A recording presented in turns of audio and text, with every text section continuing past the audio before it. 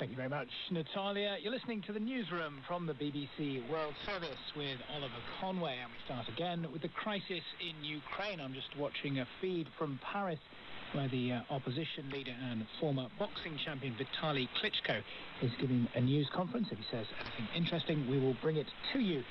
Meanwhile, international observers from the Organization for Security and Cooperation have again been stopped from entering Crimea, where they are hoping to defuse tensions. Russia said they'd failed to get official invitations from the Crimean... All right, folks, good morning. Rick here. It was brought up in a Facebook group that I'm on that's radio monitoring buffs. What is a good way to listen to the Ukraine and the Crimean region to maybe get some local feedback on what's going on. Obviously, it's going to be a little difficult if you don't speak the languages, but either way, the quickest answer that came up was web-based SDR, or web-based software-defined radio. This is the one that I use most often, which is the University of Twente in the Netherlands. This is just a quick picture of the radio. I'll walk you through the parts. It's very simple. Antenna in, audio out, network out. That's it. I mean, these things are amazingly simple, but they work amazingly well.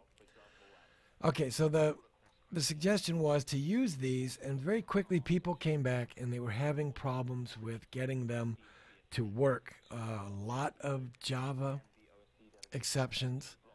And there's a reason for that. These are very Java intense. They could also easily harbor malicious code. These do not, in my experience, harbor any malicious code. Let me get that out there right away.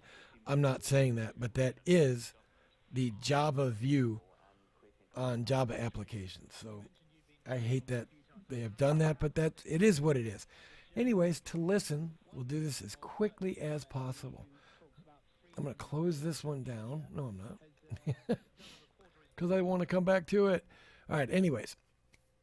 If you go to WebSDR.org, that is somewhat a TV guide of the different stations that are out there, the different software-defined radios that are available.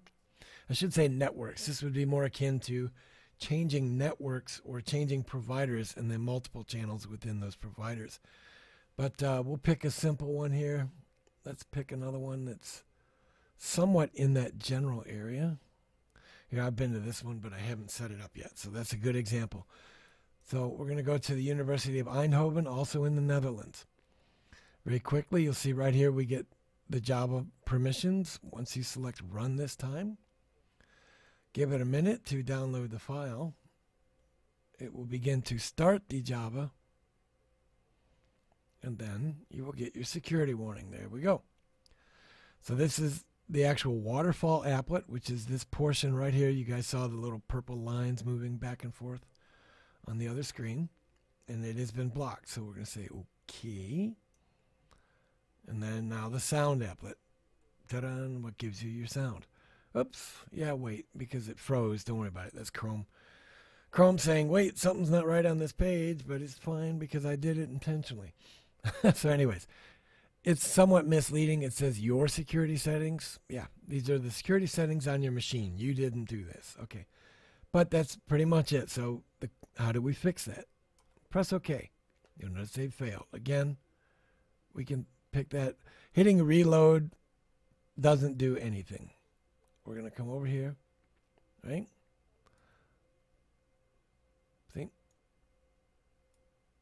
Pretty simple. It doesn't work. How do you fix it? You need to copy the URL from the address bar above. Go to Start, the Run box, type in Java. Select the Java item that is in the control panel results. So it will be Java, and in parens either 32-bit or 64-bit, whichever version you're running. Give it a second to start up. Once it starts up, you're going to go to Security, Edit Site List, right? We're going to add a site. In that box, we're going to paste in the URL of the appropriate site. Okay, make sure you read all of this stuff and you understand what you're doing. I can tell you it's safe, but it's up to you to make that decision for yourself. Anyways, once you've done that, continue. Press OK. reload the page. Once again, run this time. Do you want to run this application? Yes. Run. Ta-da! We're now working. You can see these are all various, every one of them is a different configuration. We'll go back and we'll run one more here. Let me find, what's a fun cube? What do we got here? There, Web-SDR, the 40-meter amateur radio band. I don't know how I did that. I bumped, okay. So we're there, right? So here we go, the web applet. Same thing, WebSDR.net. This is our waterfall applet. Again, we're going to copy those. I'm going to go over and I'm going to run my Java control panel. Okay, we're going to go to security, edit site list. We're going to add. Very simple. Okay. Again, you need to make this decision. Continue. Okay. Come back up. We're going to refresh the page. Again, run. Yes, we need to run this.